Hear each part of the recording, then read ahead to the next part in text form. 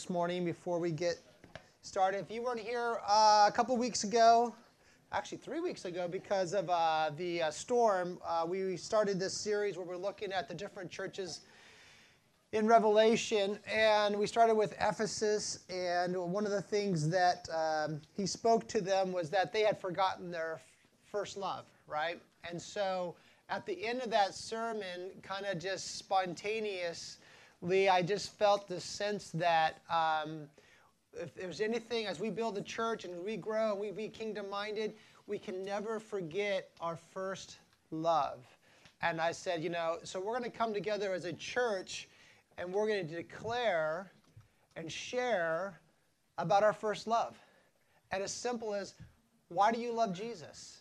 And it's one thing for me to be up here and preach and talk about it. You guys hear from me or Tom and us on a weekly basis, or Joe. But it's another thing to hear from the body of why we love Jesus. And as we are worshiping, that one song gets me every time. I am ready. Oh, man, I am ready to jump out of my, just get up here and dance around. And I just want to run up here and see how much I love Jesus. And I thought of this verse in John 6:68. It says, Lord, to whom shall we go? And you have the words of eternal life. And we have believed and have come to know that you are the Holy One of God. And Jesus was talking to the disciples saying, hey, do you want to leave too? And Peter says, where else should I go? And a lot of times when I'll be talking to someone that might be discouraged or going through something, they'll say that verse. Even I've said that, like, well, where else? I know I'm going through a hard time. I don't know why God seems silent during this time, but where else would I go? I know he has the key of life. And I thought, why would I want to go anywhere else? Like, I love Jesus. Amen? And so this morning, we're going to do something a little unique, is that we're just going to spend some time. We got this mic up here, and we're going to ask you to come up and share just why you love Jesus. What does he mean to you? It might be that recently he spoke something to you, something he did in your life, and just to be able to share as a community why we love Jesus. A verse I've been meditating on a lot lately is Psalms 103. And it says, bless the Lord. To bless the Lord is to declare something, to proclaim something. Bless the Lord, all my soul. I love this part.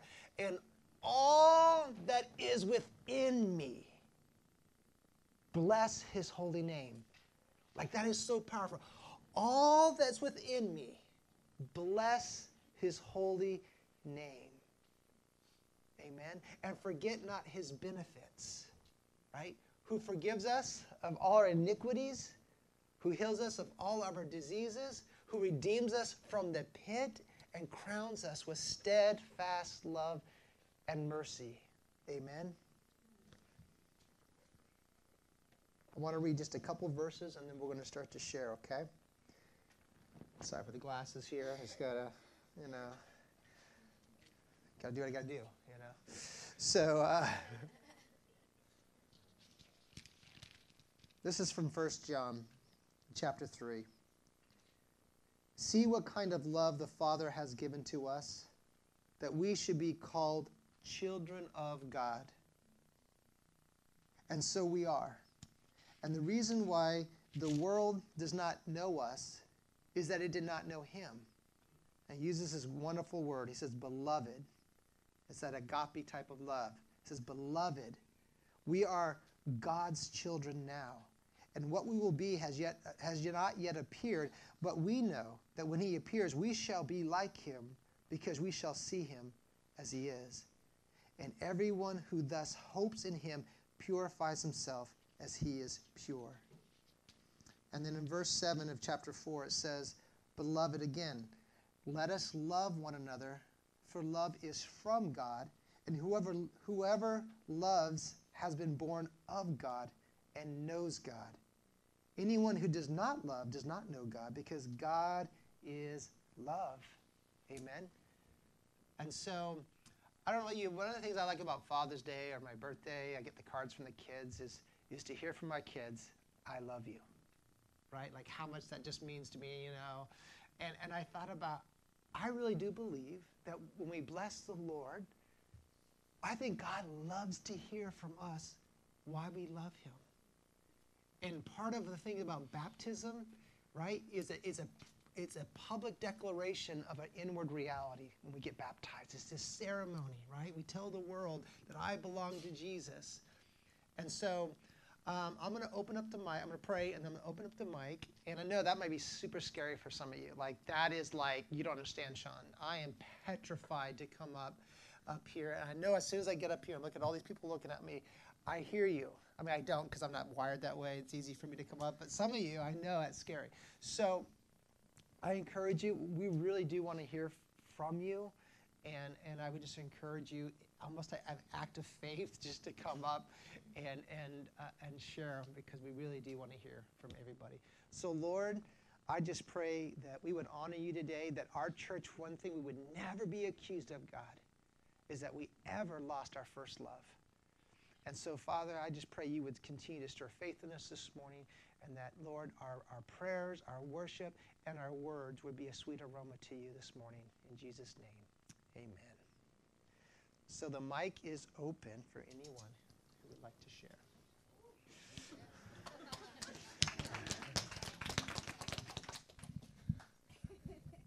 Normally, I would wait and then be able to just say what he said or what she said. So I figured I'll put myself on the spot. I love Jesus because of the way he pursues us. It says in Scripture that he loved us first. And you see throughout history and throughout Scripture how he is always reaching out to us to have a relationship with him. Scripture tells us none of us seek after God, and it's true, right? We would never seek him, but he seeks us and pursues us. We were talking about this in our life group the other night, just how throughout, whether it was Adam or Moses or Abraham, God always reached out and personally connected with them and pursued them to call them into his work. And so I love Jesus because he loves me first. And the verse that Jessica referred to, that he demonstrated his love to us while we were still sinners, Christ died for us. There's nothing that we had to do with that. It was all about him. And it's action. That love is action. He demonstrated it, and he died, and he sent. And it's all him for us. And I love him for that. Thanks.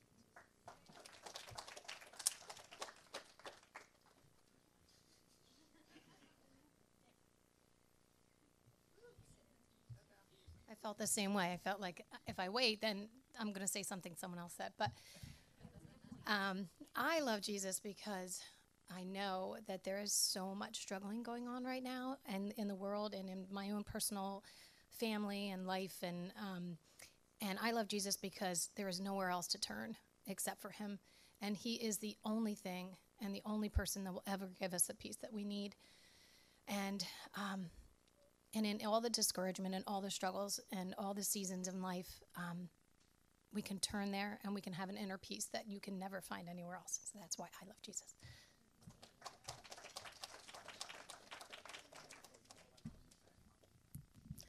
Okay, I'm going to try to be succinct because I have a tendency to ramble. But why I love Jesus is because his love for us it's unshaking and it's steadfast, and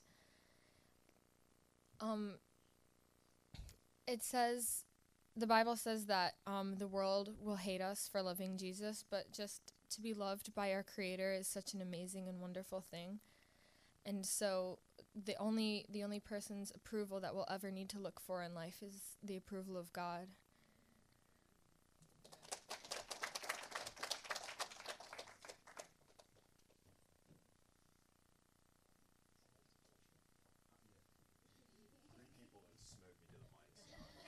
I'm number 4 in line.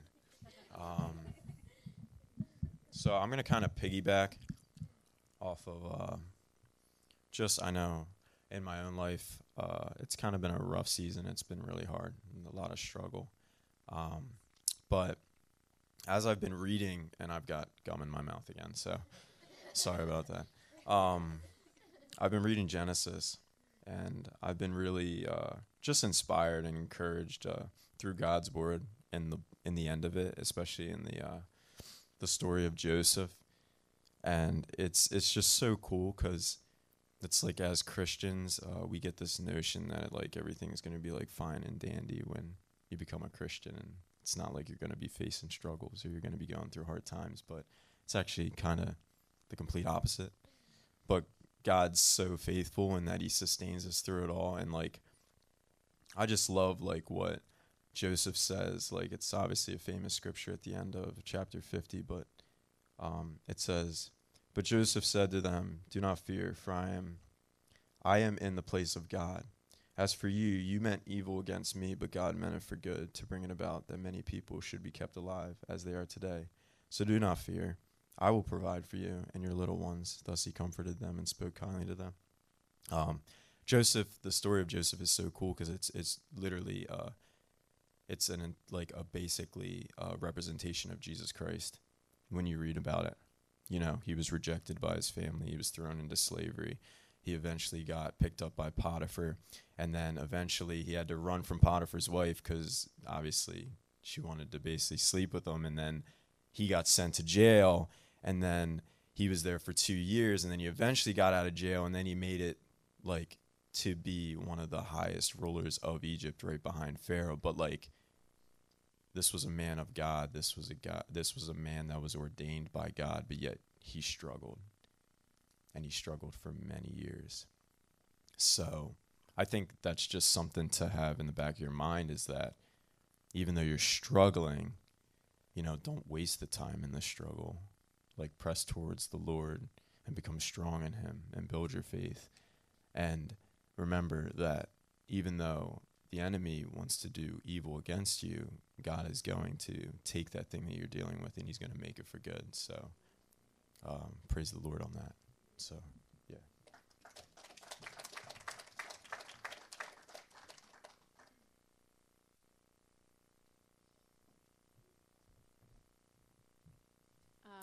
I love the Lord because of all of you. So many of you have known just me and my family for years, and just your encouragement in our walks have just shown us God's love. So that's why I love the Lord.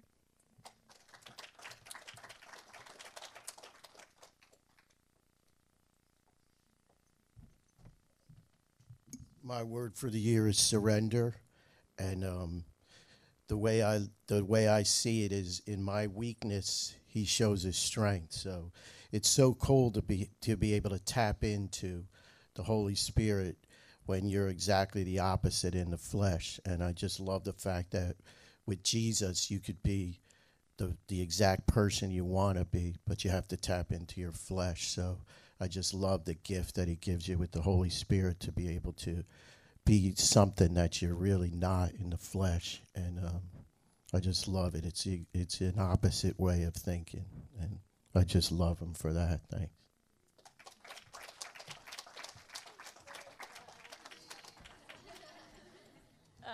One of the reasons that I love the Lord is just the fact that everything he wants from us or for us is for our good. Like, that just blows my mind. Like, it's a simple fact, but just like everything that he asks of us, like the rules or whatever, it's all for our good.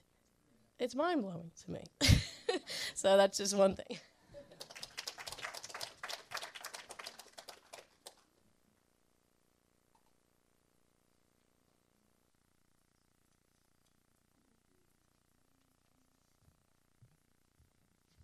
I love the Lord because why not, right?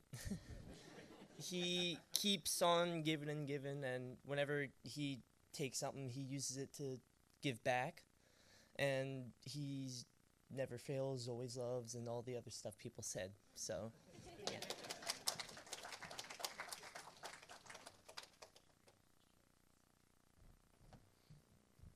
All right. I love the Lord because he's so intimate and he knows my thoughts even before I know them.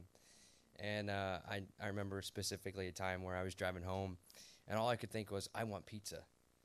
And I called my mom up and she called me. I was driving home and she goes, guess what we're having for dinner? Pizza. And it was the exact kind that I wanted. And like, you know, like God knows my thoughts so much, and it's just so cool to see him do that. You know, and he talks about commit your works to the Lord and your very thoughts will be established. So even the plans that I have, he makes a way for them to happen before I even take action to get those steps done, if that makes sense. So he goes before me, and again, it's just so intimate, and I really appreciate that and love him for it. So.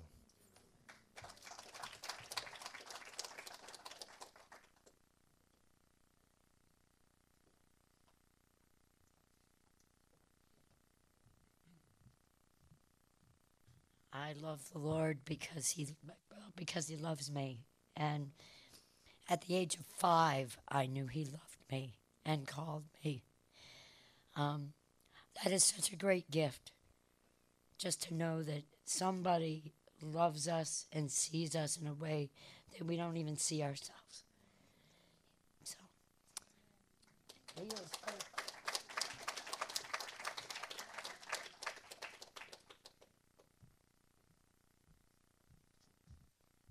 That's kind of what I was thinking. I was very young when I knew that God loved me.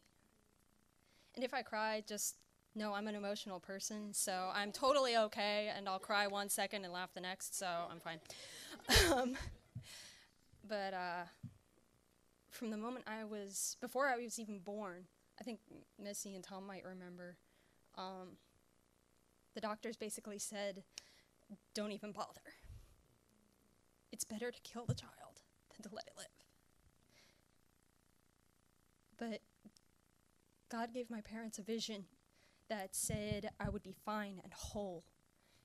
And from, I don't know, I was probably 5 or something like that. And I said, I will do everything I can to prove that my God was right. And many of you know I strive to do as many skills as possible. And I love God because he chose me. He didn't have to. He didn't have to bring a miracle into my life, but he did. And every moment, especially when I'm alone, and I'm crying out, and I say, God, where are you? And I just hear this voice in the back of my head. He's like, I am where I always am. I'm right here. And that's just always, always from from the moment that I can remember, is hearing his voice saying, I'm still here, and I'm still for you. And I still got it.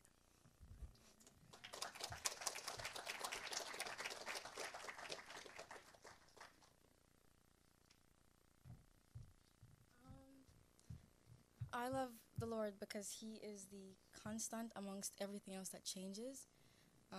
When everything shifts or when the things that we invest ourselves in die, he's always there. His word remains and his love remains. There's nothing else that I want to be a part of, or there's nothing else that I could ever ask for but that.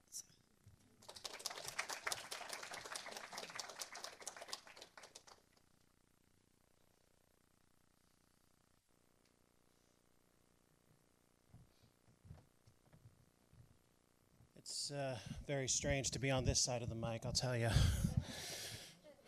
My word of the year is opportunity, and this couples with the fact that God is a Savior in more ways than any of us can ever truly realize. When I was 4 months old, I was in the hospital. Every doctor, every examination, every scan said that it should have been a fatal case of RSV pneumonia, and yet here I stand now.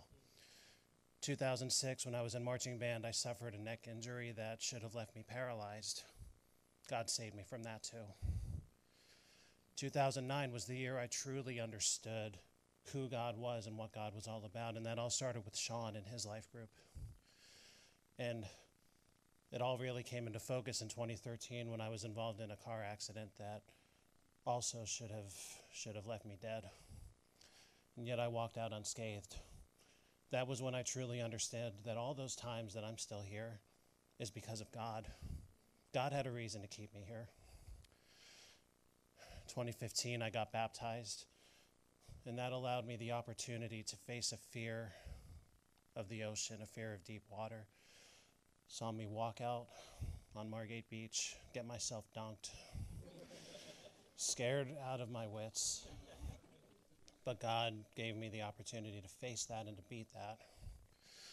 And all those times that he kept me here has given me every opportunity to continue to serve him. Not just back in that booth, but just to serve him in every interaction I have at my workplace, everywhere I go. God has given me every opportunity and saved me countless times to be able to continue to take those opportunities. That's just one of many reasons why I love the Lord.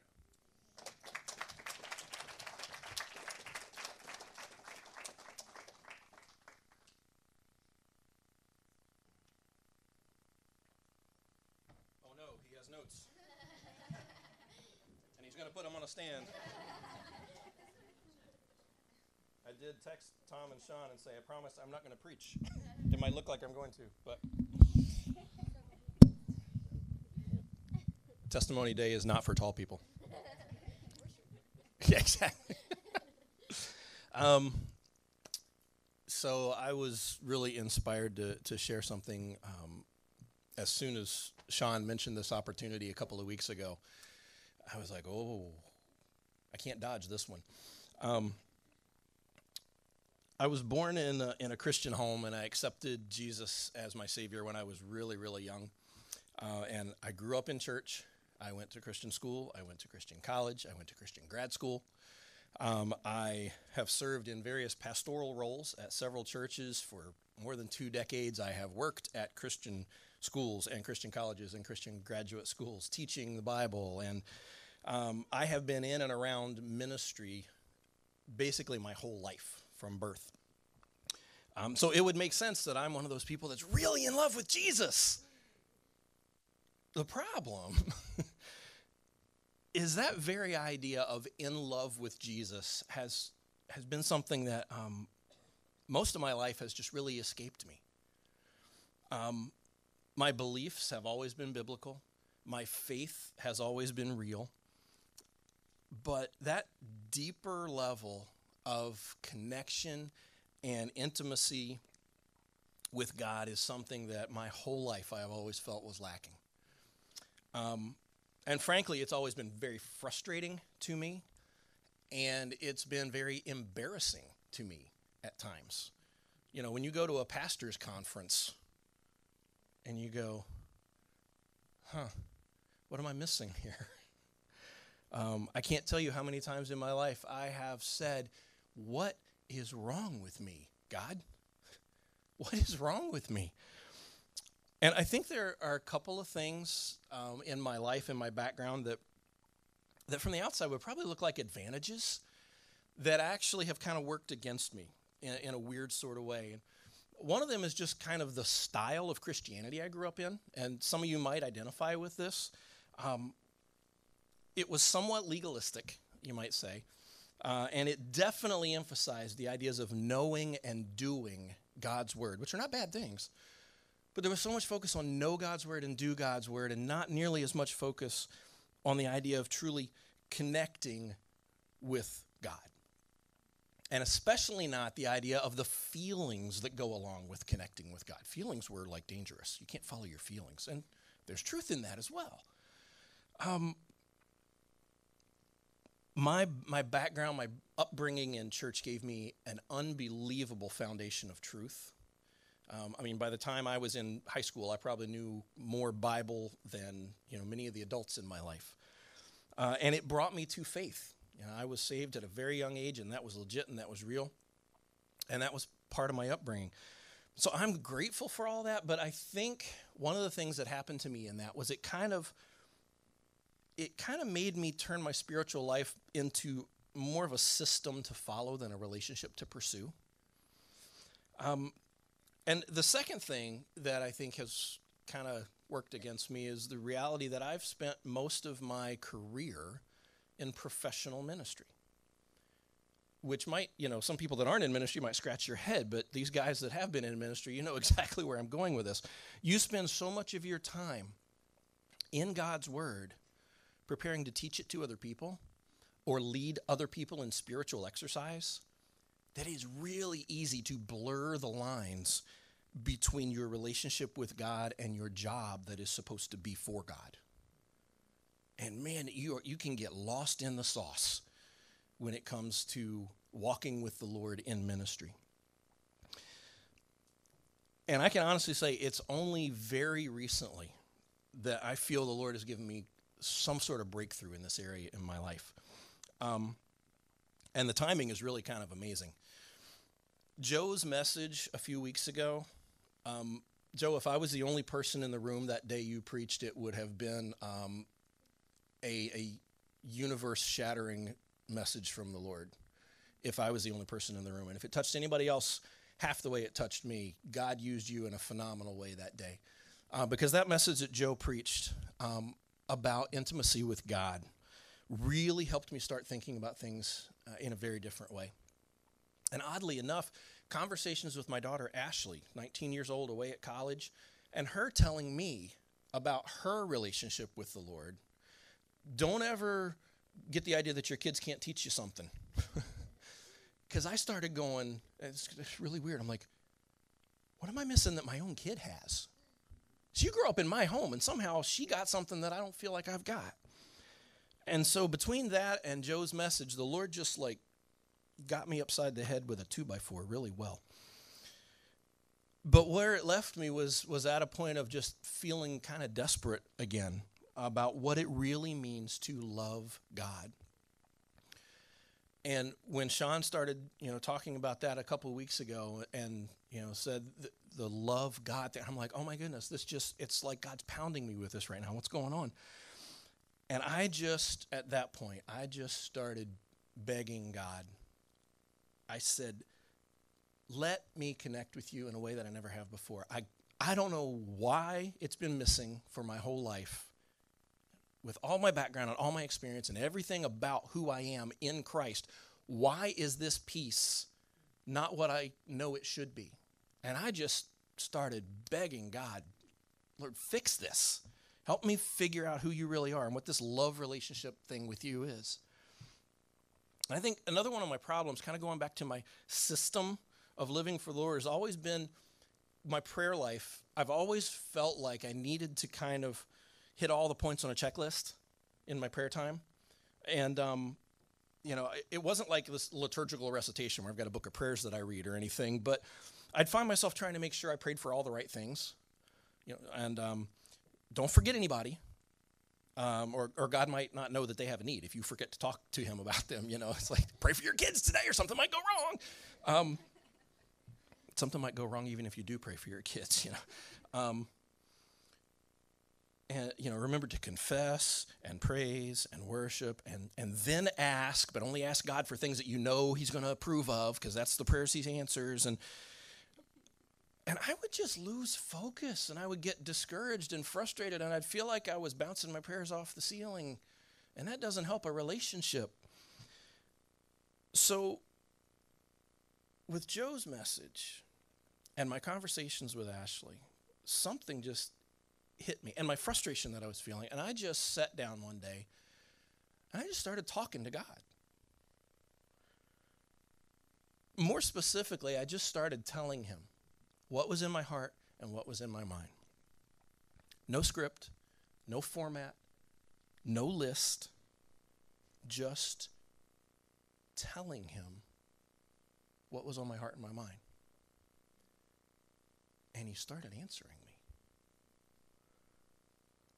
Now, I'm absolutely not one of those God talks to me in an audible voice kind of guys. And God certainly has answered my prayers before in the past. It's not like I've lived my whole life of unanswered prayer. God has answered many prayers, big prayers. But what started happening was I would ask God a question, and then the answer would be right there. In such a way that the answer was clear in my head, but it was clearly not from my head. Process those prepositions for a minute. The answer was clear in my head, but it clearly was not from my head. Usually the answer that would come into my mind was a direct quote of Scripture or directly related to some Scripture that was tucked away from 50 years of Bible learning. So, side note, if you've ever wondered if Bible memorization is just system Christianity, it's not. Because I have been astounded recently in what Scripture has done in my mind as I've just started talking to God. So what I found myself was having actual conversations with God. And digging through the Bible to find those passages that were popping into my head. And reading them. And then digging a little bit more to find something that was connected to it. And using Bible study skills that for most of my life had been academic skills to pass a class or prepare a sermon. And suddenly, it was how I was having a real, personal, intimate, quiet time with God through prayer and Bible study. What a novel idea. And obviously, when you have real conversation with a real person about real life, you start to develop real relationship. That sounds a lot like a Sojourn motto. We should work on that. And as much as it is still a little bit hard for me to say, you start to feel the love in that relationship. And you start to want it more, and you start to desire, and you start to understand the connection. And part of me is like, why in the world didn't I figure this out decades ago? Like, truly, what has been wrong with me? And then there's another part of me that says, maybe it's just the coffee talking, because I decided to have a cup of coffee with Jesus in the mornings. I'm like, is this like a caffeine addiction that I'm feeling here? And not Jesus. But if there's anything in my spiritual background that I know is 100% foundational, it's this, that God's word is true. And God's word says, draw near to me, and I will draw near to you. Our Christmas sermon series here that these guys preached talked about making a shift. And this is the shift that God is helping me make. It's really, in some ways, just a small shift in how I relate to God personally and conversation with him. But it is helping me figure out in a way that in my whole life of Christianity, I've never really grasped before. It's helping me understand his love for me and helping me learn to love him. And so if I could just encourage you, maybe a shift in your life along these lines of loving the Lord, just talk to him. Just ask him the questions that maybe you're afraid to ask. And then listen to what he has to say to you. It's not a magic formula. It's not a snap your fingers and wave a magic wand. It's a relationship with a real person. And it will grow if you want it to. And that's how I'm learning to love Jesus.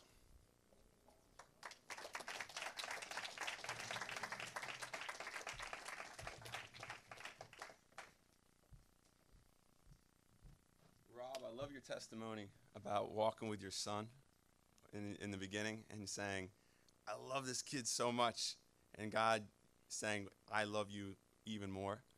I like when God teaches us lessons first person.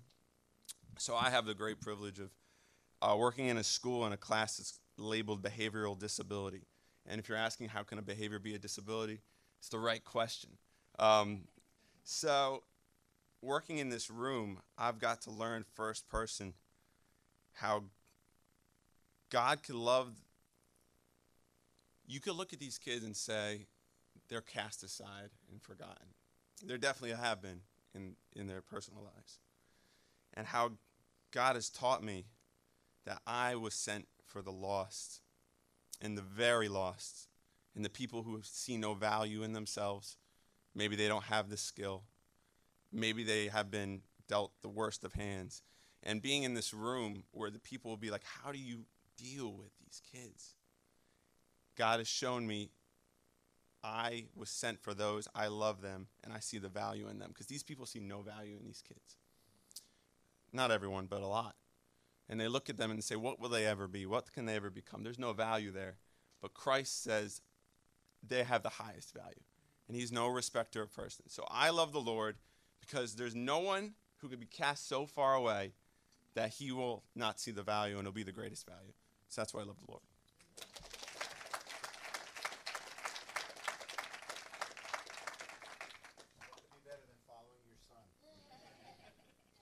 Wow, I'm short. Oftentimes I will wake up in the morning literally outwardly singing a song. I'll wake up from my sleep and I'm singing a song. And oftentimes it's a song that I haven't heard in years. It'll be a song that I might have learned when I was a little kid in church. And the interesting thing is the song, the theology of the song will always be applicable to where I'm at in that moment in life. I might be struggling with something, like if I'm fearful, I might wake up in the morning singing, "My peace I give unto you." It's nothing that I think through, that I think about before I go to bed. I just literally wake up outwardly singing a song. So one particular morning, I woke up and I sit up in the bed and I'm singing, "You've got a friend in me, Bonara. Hey, you've got a friend in me, Bonara." Literally, and I sat up and I said, "All right, Lord, why in the world am I waking up? I haven't heard this song since my kids were, it's at least 15 years. I haven't heard it. I haven't seen the movie. Why in God's name am I waking up singing, 'You've got a friend in me'?" And honestly, I heard the voice of the Holy Spirit. He said, "Because I want you to know you got a friend in me. I'll always be your friend." And for what I was dealing with in that moment, that really touched my heart. So one of the reasons why I love him is he's a better friend to me than I've been to him. He's never judged me. Even when I've been wrong, he's never hit me. He's never judged me. He's just been a friend. And so anytime I think of the Lord, yes, he's my Lord. Yes, he's my God. Yes, he's all those words. But for me, when I think of Jesus, the word that is most prevalent, he's my friend. And I love him for that.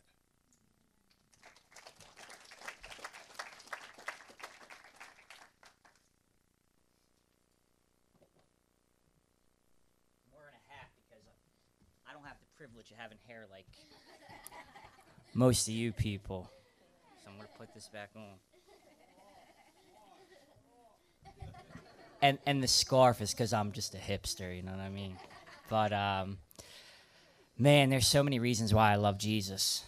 But one of the reasons why I love Jesus is his character and his purpose for our lives. So to break that down, my whole life I was extremely motivated, intense, and competitive. I'm still a little competitive, but I thought, how do you get wealthy? Well, you get rich. How do you get rich? Well, you work, and you save all your money. How do you gain freedom? You harness it all in and you just control every situation. How do you get back at people? Well, you get angrier than them and you hit them.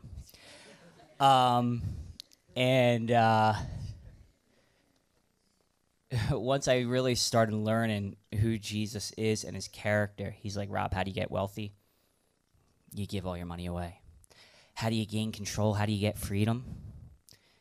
You let go. How do you get back? How do you get vengeance?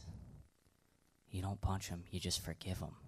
And once you break that down, it's just the purpose behind all that. You just feel so, man, it feels right. And that's not how I was raised at all. And this just feels right. So that's one of the reasons why I love Jesus.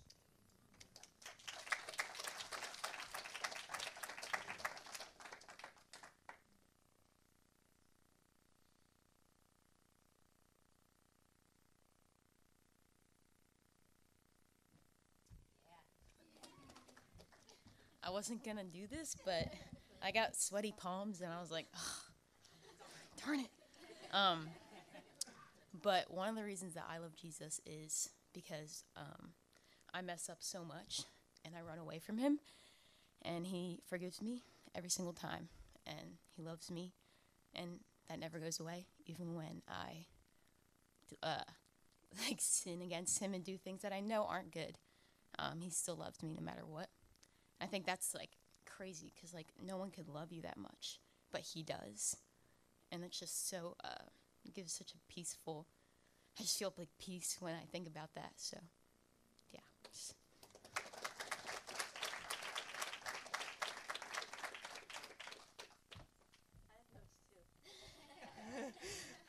By the way, Age, I love you so much. I'm really proud of you. All right, so he saved me from a life of darkness and eventual eternal misery. He freed me. He redeemed me. He gave me purpose and showed me why I have the gifts and passions that I do for him, for his glory. He's my hope and my calm in a storm that I feel like has been super strong lately, but I know I can rely on him to give me peace and eternal hope. He died on a cross so that I might have a relationship with him, knowing that I would reject and ignore him over and over and over. He forgives me, and he's the answer and the truth that I was missing for 19 years of my life. And he understands our pain because he was human. And those are just some of the reasons why I love Jesus very much.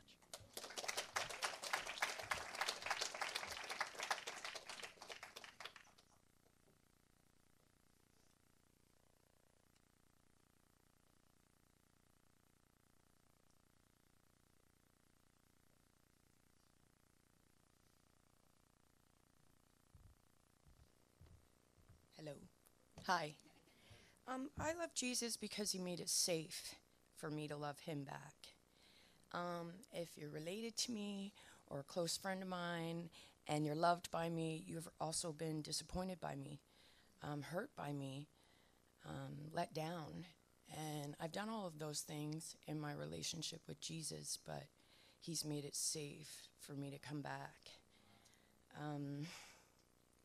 I've never experienced being taught by a teacher who is open to being questioned, open to being doubted, open to being ignored, and still made it safe for me to come back. So, thank you.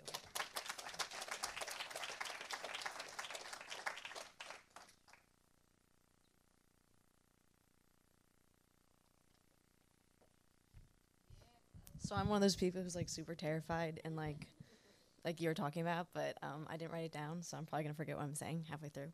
But that's one of the reasons I was really scared to come up here, and I was like, I don't know what I'm gonna say. I don't know what to say. I know I love Jesus, but I don't know what I'm gonna say or whatever. And that's the reason. One of the reasons I love him is because he wouldn't hesitate to come up here to speak about me, to say he loves me. He wouldn't hesitate at all. And like that's just so powerful to think that he loves us that much that he wouldn't even think twice like I did, and it makes me feel guilty. But like I just wanted to say that I just love him because he's so amazing and he loves me, and he wouldn't hesitate to do anything for me. Like he didn't hesitate at the cross.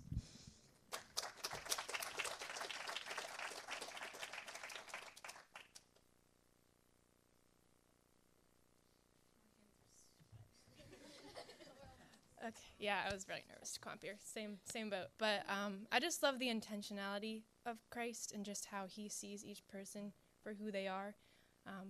One thing that I always would struggle with is thinking like I'm a burden to people. Or we all have our lies that we tell ourselves, but he sees us like for who we are, and he loves us regardless. And that just is always mind blowing to me. The fact that he loves me regardless of what I'm going to do, what I've done, and yeah, just very grateful for that every day.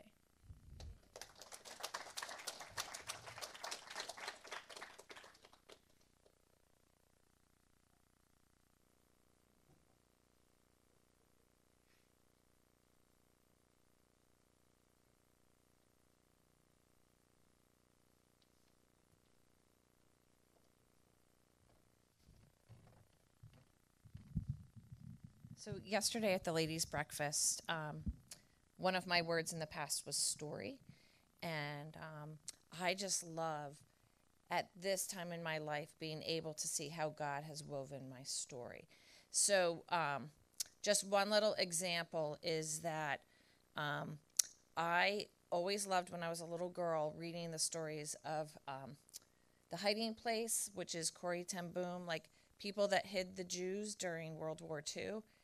If you, even now, if you're like, oh, here's a World War II movie about Jewish people being hidden and rescued, like, I want to go see that. That's still like a love in my heart. So since I was young, And then when Lee and I moved here to South Jersey to be part of a church, we needed jobs because that was like, you're going to do youth and music and it's going to be volunteer because we have no money. So we moved down here to get jobs. And I interviewed at what is now Cairn University. Back then it was Philadelphia Biblical University. And my person who was interviewing for me for this job said, now there's one really important part that I want you to know. You were required in your job to go to Germany every summer to help run the summer program for missionaries and Europeans who it's too hard for them to get to the United States. So we bring the Masters of Education program to them. Do you think that was an accident? Absolutely not. Like that was like any other country. But Germany? My Germany? So even then, I was like, God planted that seed in my heart when I was really young and getting me ready and bringing that to fruition years later. And he's done that in several ways to me. And so that's what I love. And that's why I love sharing stories about God. I'll tell that story to a new group, and I'm sorry, especially ladies, like you might hear it over and over, because that's an important part of my relationship with God. Like God knew, God prepped me, and he gave me that verse, like the desires of my heart, because guess what? He put it in there. And then it wasn't when I was 7. It was when I was 25 that I got that opportunity. So that's what I just love him for planning that for us, for the good, for the knowing, for all of it. So.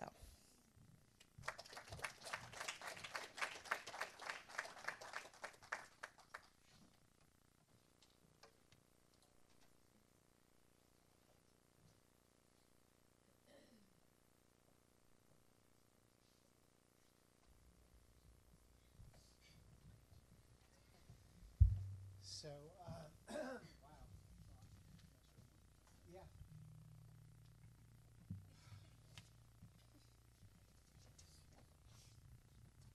So, number one, my ADHD brain is like this right now. So, like, I don't know how I'm going to connect the dots just yet. But it's kind of like a combination of so many things I just have been hearing. And yes, like how God knows us, he knows our thoughts, and even despite that, but he also knows what we haven't thought of yet. He knows what we need. So he puts people in certain places, and that's just something he's been like showing me so much in this last past month. And he's just showing me what I need, and I'm doing what I want, but he's showing me what I need. One day I just walked here last month, really feeling like super discouraged. Joe Bologna comes up to me. He's like, God's telling me to encourage you. I'm like, how do you know me that much? And then I'm just in the season of darkness and stuff. And I go to Coastal Thursday night, just show up for the last, like not even the beginning of the last song, just the ending of the last song. I walk in, I just see somebody wearing a sweatshirt in the back that just says, even in my darkness, I'll still worship. I go up to him, I say, I really like that shirt. He says, I hate this sweater. Like, it's too big on me. I don't know. God just told me to wear it. I was like, oh my God. Like, I think I know why he told you to wear it. All these things. I'm like, even about the live stream, I'm just like so discouraged. I go to Mission Point on Wednesday, and he's like, I've been watching your live stream, like the videos. It's like, you guys are really doing a good job and everything. I was like, wow, like, or even today, I didn't know that I needed to worship. Sean comes up to me, he goes like, just fine, just go worship, and I start worshiping, and you just feel like his presence just telling me, like, just sing and worship God. Or when I came up, just forgetting those foundational truths. He's like reminding me, like, you need this and stuff like that. So I just love God because he knows us so much more past our thoughts. He knows what we need. He's gonna try to point you in the right direction. And yes, at the end, it's still our choice, and that's just something I'm like wrestling with. But like, God is not gonna stop reaching out to you despite what you're doing, despite where you are. He loves you, and He's going to continuously love you and reach out to you. So this is why I love God back.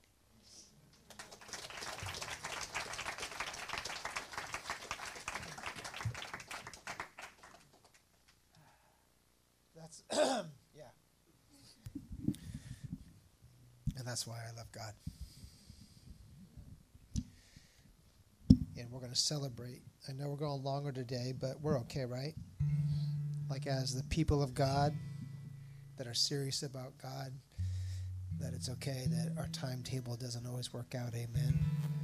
And I know that there's so much more that you guys would love to share, and there's a lot in your heart, and so appreciate the wisdom, the insight.